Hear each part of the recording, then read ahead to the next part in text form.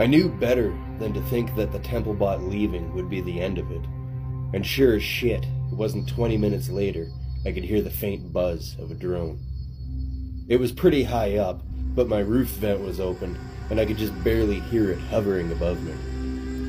It was recon, before they showed up to kick my door down and drag me away to an isolation center. I had maybe 10 minutes to get out of here.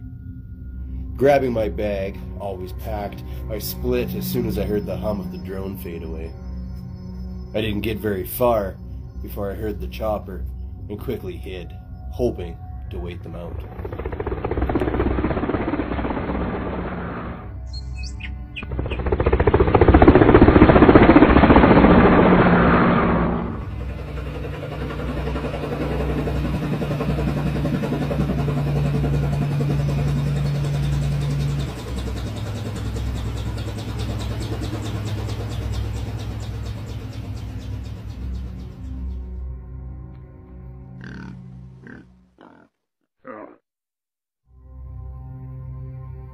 Things are starting to get crazy.